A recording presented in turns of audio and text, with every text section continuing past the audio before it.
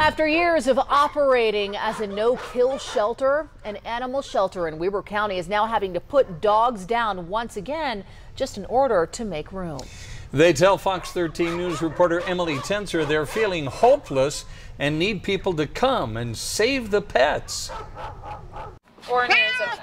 It was a lucky gotcha day for this Karat cat at the Weber County Animal Services Shelter. He's been in there since the first part of July, so.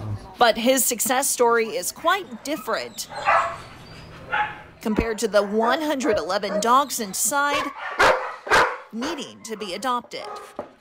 We don't see any light at the end of the tunnel right now. This is Luna. She's been here for 114 days.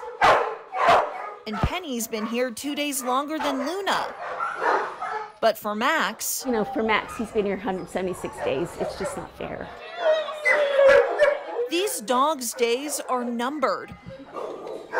Max has until September 26th to find a home, or else 2 years will be all he's lived. This is the first time we've had to almost operate like a kill shelter again. Adoption specialist Lisa Weiss says as of last week, the shelter had to start putting dogs down because there's just no room. I do work with a lot of rescues, but they're just as full as the shelters are.